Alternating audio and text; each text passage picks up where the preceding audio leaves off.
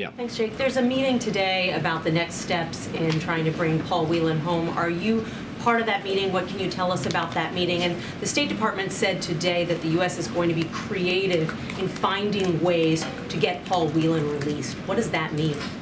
So members of my team and the State Department met with Elizabeth Whelan this morning virtually over Zoom. I wasn't a part of it today, although I did participate in the conversation the President had with Elizabeth a few days ago, where they too were brainstorming and talking through ideas about how to go forward.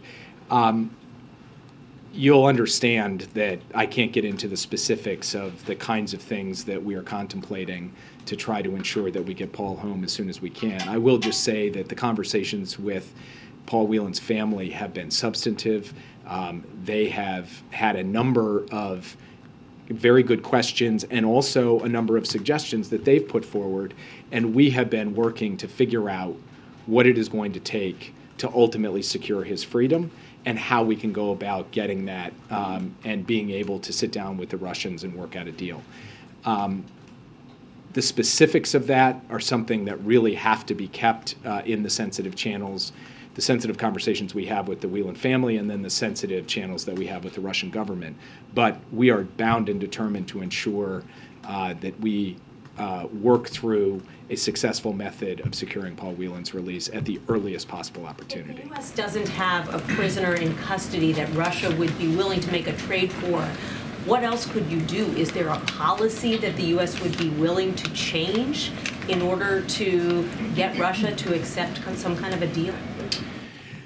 I can't really answer a question as general as that. I mean, if the implication is, are we going to take a different approach to Ukraine or something like that, the answer is no, we're not going to take a different approach to Ukraine.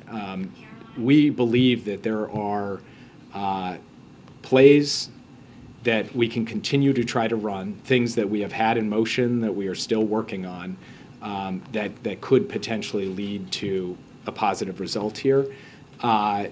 Again, because of the sensitivity of these issues, I don't want to go into detail on them, but we are going to keep working at this. The big challenge we had over the course of the past several months is that what Russia was asking for to secure Paul Whelan's release was not something that we had to be able to give.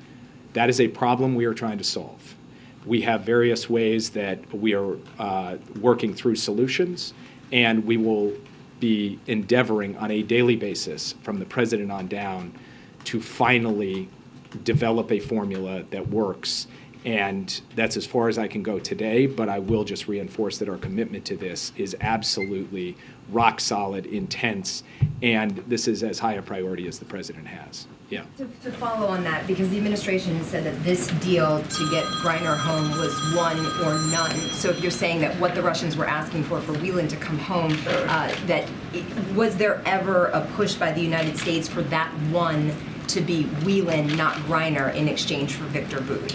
As the President said when he announced Brittany Griner's release, for totally illegitimate reasons, the Russians treat Paul Whelan's case differently, and so their demands related to Paul Whelan are different from their demands from other Americans, to include, for example, Trevor Reed, who we were able to secure his release earlier this year, even as Brittany Griner remained in custody in Russia. And similarly, they treat his case differently from Brittany Griner's case. That creates a different challenge for us in terms of what it will take to get Paul Whelan home.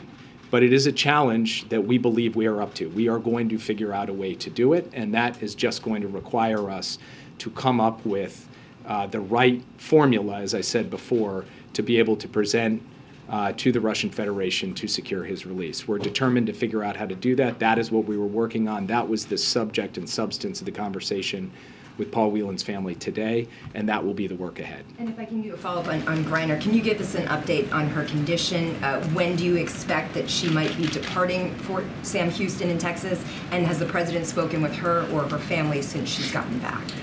So I would defer to the State Department officials who are working closely with her at Fort Sam Houston for an update on her condition, or directly to her or her family. I don't want to speak to that.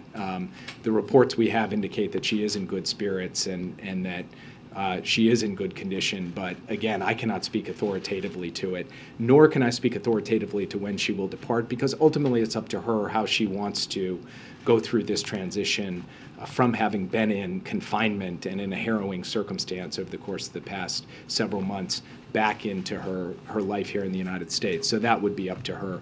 The President has not had a chance to speak with Brittany again since he spoke with her shortly after her release. But he's, of course, following her case very closely and continuing to pray for her, for Sherelle, and for the entire Griner family that she have this opportunity and this space to heal as she comes back from this awful situation that she found herself in Russia.